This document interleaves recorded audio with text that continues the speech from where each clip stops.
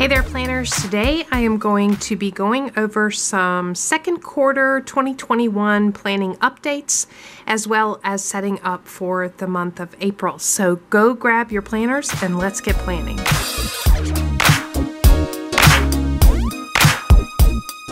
So I am coming to the last few pages in the month of March in my bullet journal. And this is an A5 Stology bullet journal. I have been using it since January 1st. These are my daily pages, but you all are familiar with seeing the monthly setup and all of my pages that I use, each month to set up, and then also what my daily pages look like. I have thoroughly enjoyed this Stology. This was a half year, and I actually am going to be have very few pages left at the end of this month, and so it's time for me to move on to the next book. And so I started to just kind of reflect on how I've been using the Stology and my overall planning system. I like to do this a few times a year, particularly as we move into a new quarter. I've also been sharing my Hobonichi A5 Cousin, and I picked this up not long ago and started using it for daily pages, just kind of writing things down in daily pages. And I've done some creative journaling and shared that with you all, and so this has been really fun. I'm enjoying the weekly pages, the daily pages. I'm just enjoying this as a memory keeper.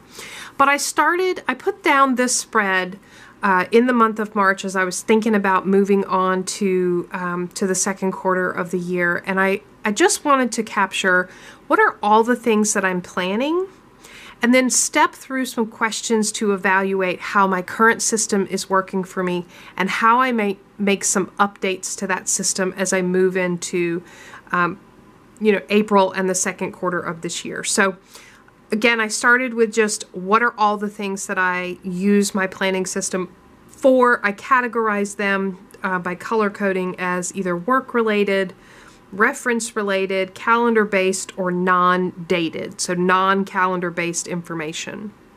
Once I had my complete list, I realized pretty quickly that for those work-related items, I am very happy with my work planning system, and I don't want to make any changes to that. I've also recently updated Reference Planner, and I shared a video on that. I'll link that down in the description box below and with a card here above. I'm not looking to make any changes to that right now.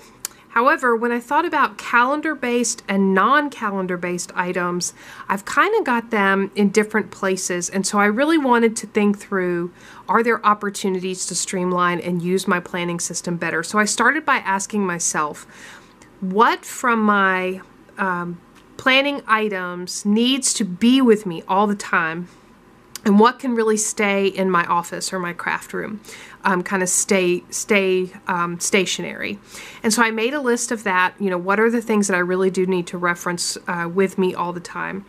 And then I asked myself what information kind of naturally goes together. And I ended up with two lists where really one was calendar-based and tied to specific dates and times. The other was memory keeping, lists, journaling, trackers, goals, research, brain dumps, things like that, that aren't necessarily tied to a specific date. And so I'll show you an example of that. Here is a 2-page spread in my Hobonichi Cousin daily pages where I was just researching how to do dinner bowls, so kind of like burrito bowls or other bowls that you might get from restaurants. I just thought this was a great idea. We're getting ready to step into a season that is very busy from an after-school commitments type standpoint, and this is an easy way for me to make some things ahead of time, do some chopping up some veggies, and have this available to my family. But I just wanted to kind of get a game plan and some ideas together around how do you build a good dinner bowl. And so this has nothing to do with March 9th and 10th, but I needed a place to put this. So that's an example of a non-dated item. So they really did fall into these two categories. And so I started to think about, I have these two planning systems. I have my Stology bullet journal, in which I am creating calendar spaces, and it's primarily used for calendar.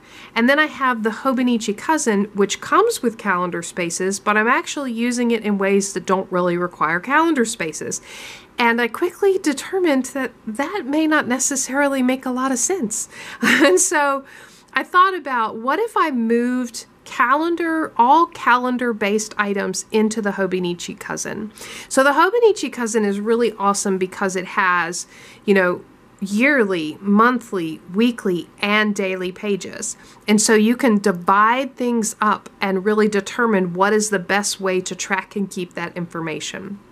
And so I mapped out what would it look like between monthly, weekly, and daily to take the stuff that I'm already planning that's calendar based and plug them into those areas. And then, you know, what would my bullet journal be for? Well, my bullet journal would, instead of being a place where I am creating calendar pages and putting in calendars, it would just be for all the non-dated items, like brain dumps and research and creative journaling and, you know, meal ideas, notes, you know, all of that stuff, Planning Annie channel related stuff, all of that stuff would go into the bullet journal where I don't have dated pages already in there, and that would prevent me from having to create dated pages. So that's really, and I ended with, yep, I'm doing it, because it just made so much sense to me now that I have added the Hobonichi Cousin to really use the Hobonichi Cousin to its actual intent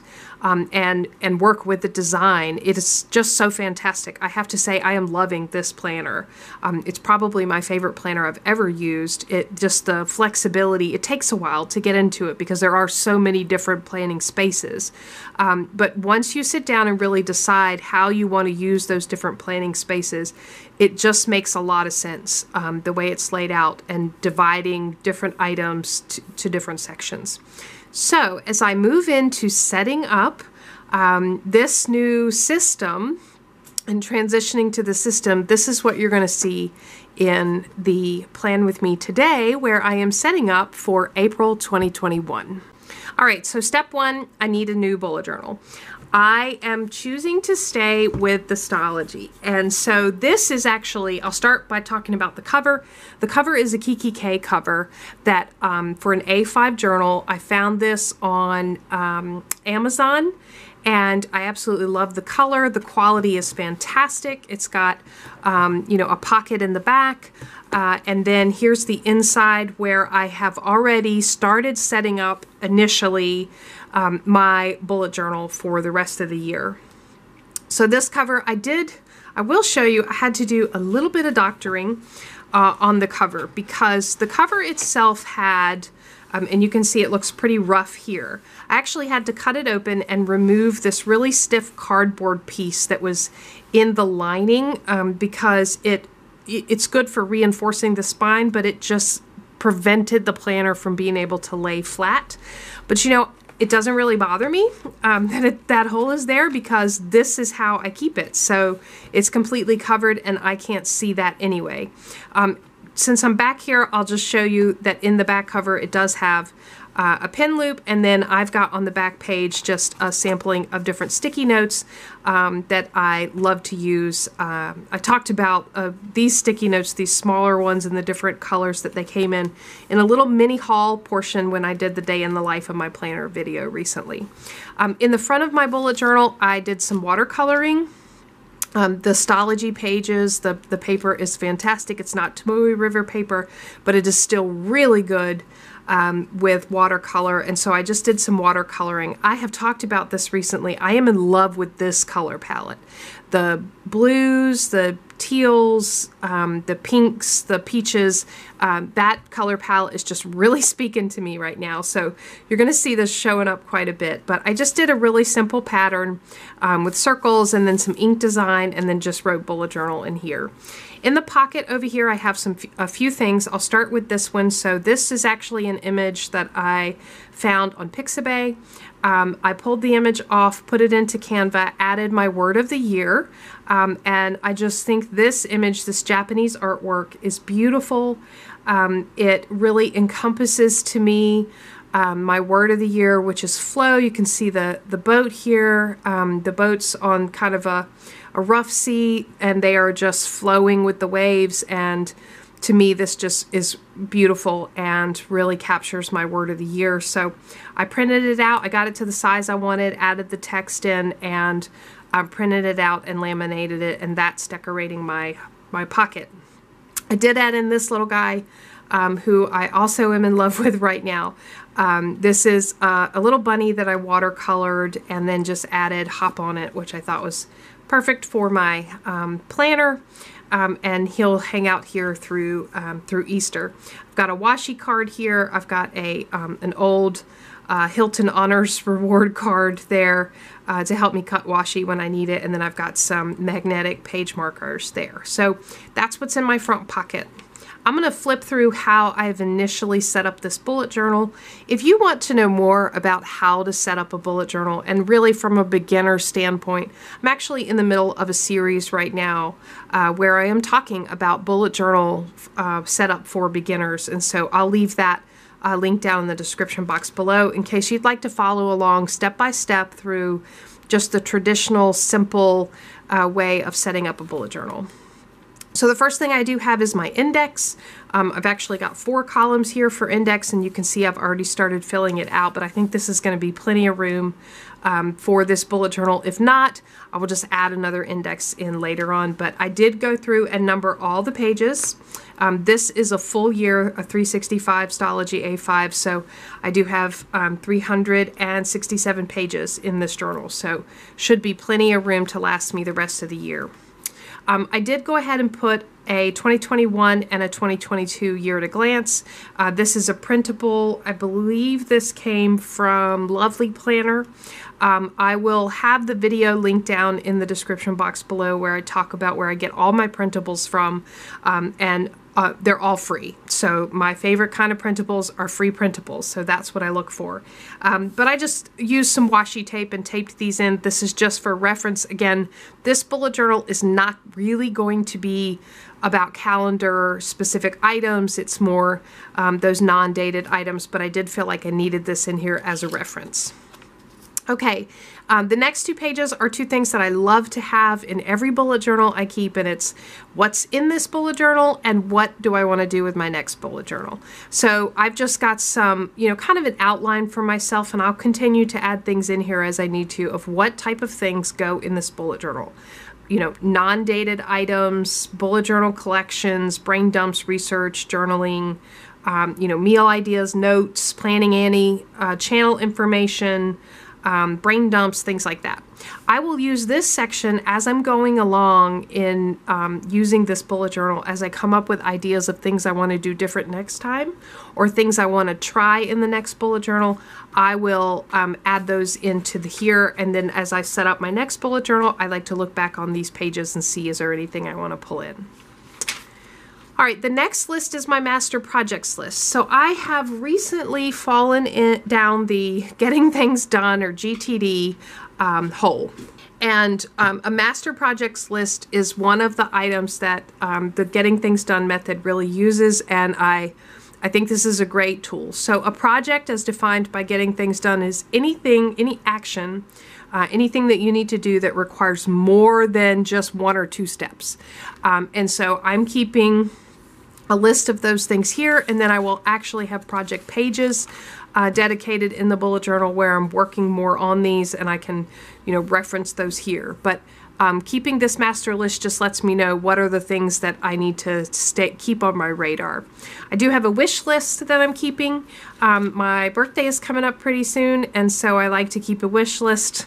I've already marked 2 things off. It's tough when you keep a wish list because then you always know what you want. So this next is just a quote page, and then I put a someday maybe list in here, and this is for things that maybe they start out on my master projects list, but I realized pretty quickly it's just not something I want to tackle right now, but I don't want to lose sight of it. Those things will come to my someday maybe list. Things also might come here out of my brain dumps that I do as I'm setting up my planner, so this is just a place to hold those items so I don't forget them. I've got a little red page flag here. These page flags are really awesome. They're transparent. They came in this big pack. I don't even know what the brand is anymore. I've had them for so long because there are so many of them. They have lasted me forever. But I like to use, and there's good color variation here. So I like to use these just as quick references. I've got a red one here, and this indicates just the beginning of Planning Annie channel information. This is my Planning Annie stats tracker, and I've got January of 2021 through December of 2022 down the left-hand side, and then I've got some statistics that I want to make sure I track and measure, you know, YouTube subscribers, watch hours, views, Pinterest followers, Facebook group members, things like that, that I'm just tracking just to monitor growth of this channel. I've also got a video ideas brain dump page where I'm capturing ideas, what the reoccurring videos are. Here's all the videos in the new bullet journal beginner series, and then types of videos listed here. And this just helps me anytime I have an idea, I have a good safe place to come put it in there. Subscriber questions, so I can keep up with those as they might turn into future videos, or if I see something coming up over and over again, I can make sure to address it. And then just anything that comes out of my Facebook group that I want to make sure and track. This little tracker sheet is awesome. I love this template. This comes from Emily Lay. It's actually made to be, and I covered it up with whiteout, but it's made to be a teacher checklist. So you would have like student names down the side, and then maybe grades or assignments, things like that, that you would check. I turn this into a where is it tracker for my planner. So I have listed across the top all the different places that I would keep planning information, like my personal bullet journal, which is this, the Hobonichi Cousins, my reference planner, the family bullet journal that sits on the kitchen counter downstairs, my Power Sheets goal planner, my work planner, and then OneNote is another place where I drop in digital things that can't really translate well into paper. And so I just have repeated that list over here, and then down the left-hand side I have all the different types of planning things that I use for planning. And again, that brings me back to the list I made in the Hobonichi Cousin, you know, all the things that get planned. And what I wanted is a quick reference for, especially as I'm kind of making changes to the system, when I'm wondering where things go, or, you know, where looking for something, I have a quick reference for where do those things live. So you can see some of them land in two spots. Like for future log, I have one in the family bullet journal, and I have one in the Hobonichi Cousin. For goals and actions, I keep them in my personal bullet journal. This book, I also keep them in my Hobonichi Cousin. And then, of course, they start out in the Power Sheets goal planner, and I move them into the other areas. So that's how I'm using this, just as a quick reference. And I've got this tabbed with an Avery tab so that I can easily find it. And this is probably something I will only use for a month or so as I'm getting adjusted to the new system. And seeing if it's working for me. So on this next page, I've got an area where I was doing some research. So this is a great example of how I plan to use this bullet journal. If you are part of the Planning Annie Facebook group, you saw me ask the question recently about a planner wallet combination, and that's me trying to find a creative way to get a Hobonichi Weeks and have a need to use a Hobonichi Weeks, because I'm absolutely in love with the Hobonichi Cousin. I love the paper. The Hobonichi Weeks is very intriguing to me, and so I'm thinking I might be able to find a way to use a planner wallet combo where I have just that most critical information with me all the time. But I've been doing some research about it, different options for covers, different ways that people are using a planner and a wallet together, and then what ideas about what would go in the planner. And then this is a brain dump section for Planning Annie for the month of April, where I mapped out what videos will be posted and what videos I need to actually film and edit in the month of April. I'll be using that when I set up April. I use this page just to plop down a bunch of stickies. So I realized over the last couple of months, I have been writing down planner sizes and measurements and box numbers and things like that, grid spacing on sticky notes that were just like all over my desk. And so I just decided this was going to be the planner sticky note page. And I just started sticking them here. And so, I may do something else with this in the future, but again, this is a great example of how I plan to use this bullet journal. Very functional, and just to catch everything that's not date related. And then here's the final thing I've done in this bullet journal so far, and I have picked up some fountain pens recently. If you haven't seen my latest pen haul video, I will link that down in the description box below, but I've been really enjoying playing with fountain pens, and I needed to do some research on how to clean them. And so this was just some notes on some research that I was doing on how to clean fountain pens. Okay, so now I'm ready to set up this bullet journal for the month of April, and really all I'm going to do is tip in this vellum. I am thinking I'm probably going to post this image in the Planning Annie Facebook group in case anybody wants to use it in their planner. It is an image that I made off Canvas, so I pulled the grass and the Easter egg images off of Pixabay and then put them together in Canva with the calendar. So I'm going to keep it really simple. I am just going to be tipping this in, and then that marks the month of April in my bullet journal, and then that's really it. I will just continue to do this type of brain dumping and research and information as it's specific to where I am and what I'm interested in. And what I will do is go ahead and set up a 2-page brain dump spread for my monthly brain dump.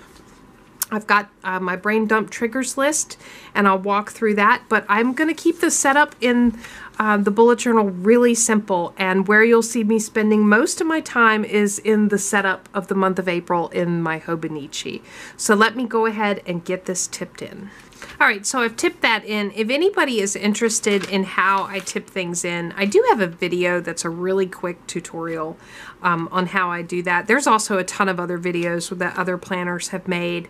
It's just as simple as using some tape and some sort of card. This is actually a Dave & Buster's card, yeah, it's just as simple as using some tape and a card and kind of like just taping it into the spine. So there's my April cover, and I want to set up a 2-page brain dump spread and then go through my brain dump triggers list. I've also set up on the back side of my brain dump triggers list, I have put together a planning routines, and this is updated. I had this already. This is something that I shared in the Planning Annie Facebook group, but I did do an update on this for the new second quarter 2021 planning system. So moving non-dated stuff into bullet journal and dated stuff into Hobonichi. So I went ahead and updated these and kind of gave myself the walkthrough of how I set up my planner on a monthly and a weekly basis, and then also just kind of a cheat sheet about what goes in my daily pages in my Hobonichi. So step 1 of setting up monthly is to set up the 2-page brain dump in my bullet journal. Now, one thing I will say that I've already decided about the month of April is that April is going to be my purple month. I love the color purple. My birthday is in April, and so I'm going with it. April is purple. And you'll see that, here in the cover, show up in the cover here. You're also going to see it show up in the month of April in my Hobonichi. My goal is to use only purple ink and purple markers and just cover the month of April in purple.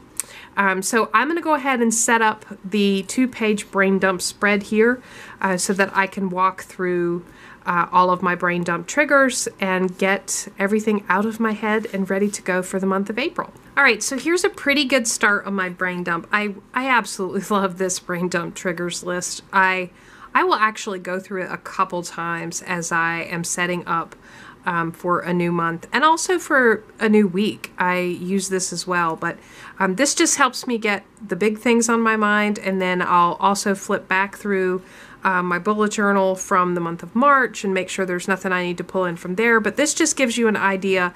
By the end of the month, I will have used this whole 2-page because I'll keep coming back here as I think of new things throughout the month. And as I'm doing my weekly reviews, I'll add more things here. But this is a good start for me. So now I am ready to move on to my next step, which is to start setting up the Hobonichi for the month of April. I've got just a few things here. I've got a Hobonichi cheat sheet, which tells me what goes in the monthly, weekly, and daily sections. And I'm going to keep this here, again, probably just for the first month or two, just to make sure I've got this ingrained as a new system, and then I probably won't need this anymore. I've got a journaling card and a die cut here. I've got a few little cards to use for washi tape. I've got this Starbucks guy, which I made myself. I actually drew this and used some watercolor and then put a little sticker on it. So I like the way he looks sitting there. And then I've got some label stickers, some water brush label stickers there. All right, so for the month of April, I went ahead and I made my own sticker kits. So this is what I'm going to be using. I did a little trial and error in the previous months as well. You can see, for example, I did my own sticker kit for the month of February. I'm going to try to see if this works, but I'm trying to use that purple because, again, I'm really into purple right now, and so April is going to be the month of purple.